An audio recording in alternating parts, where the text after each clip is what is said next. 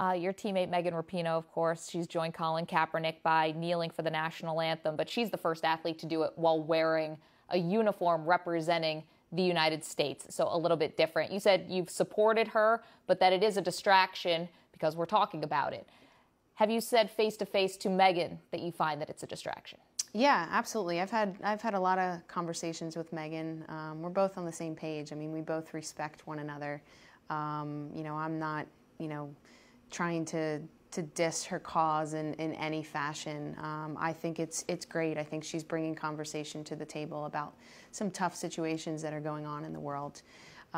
What is a distraction is the actual action of it. You know, people are only talking about the kneeling aspect of it.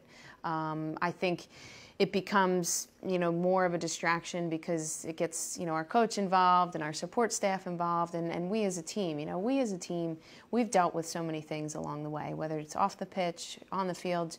You know, we can handle it. At the end of the day, we're pros, and whatever is going on, we need to forget about it and just play soccer. But we do want to get back to playing soccer. But that's not to say, you know, Megan can't continue to pursue what she's pursuing. And love Megan. You know, we're good friends, and you know, I've got her support and her back all the way.